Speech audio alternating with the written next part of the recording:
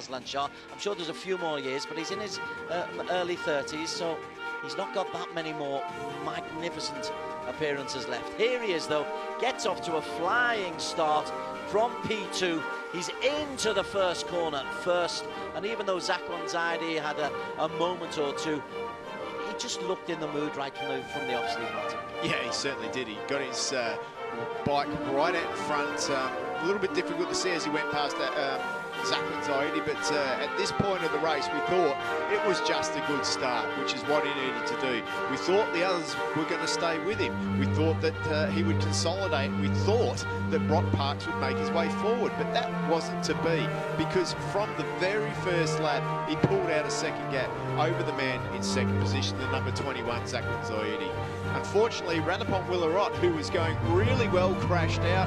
Disappointing to see because he was on strong. Apiwak, Dyson with Federico Sandi from Italy on the Ducati. Good to see the Ducati up there. They did come good, but I'll tell you what, watch out for them next year, because with them coming back, they're going to have to fight for it. Talking about fighting, Brock Parks never gave up. He didn't give up yesterday when he crashed. He didn't even give up today. He was down in 11th at one point and worked his way back up through the field. There was a lot of traffic too. But then he was pushed really wide on that corner, and even the faint hope that he might have had of catching Azlan Shah, that disappeared on that moment. Corner number 4, there's the look on his engineers. Azlan Shah doesn't know at this stage, but he spread out a lead as big as 8.3 seconds. That was an incredible display at this point. With a couple of laps to go, he was still pushing. One of the fastest laps of the race was his second lap of the race, and then as he got onto that final lap, you could see the team there starting to put the championship winning t-shirts on.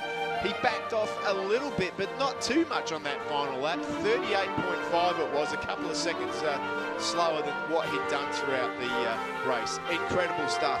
Then he came across the line, Des. He slowed down finally and did a bit of fist pumping and went across that line. And boy, what a victory for Azlan Shah it was. Brilliant stuff for him. The race for second was Zakwan Zaidi. Thidapong had a good race.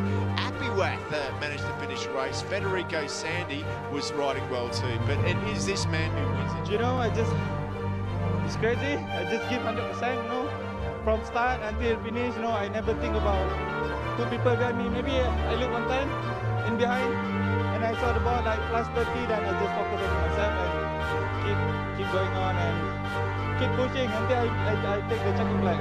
So this is your 3rd Asia title, 2 Super Sport 600cc title and 1 1000. How has the entire process been being with a new team and a new bike this year? You know, it's been an incredible year.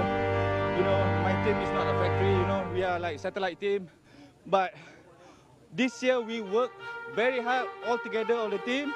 And, you know, this is so emotional moment for me, because from this normal team and we win the championship together, you know guys?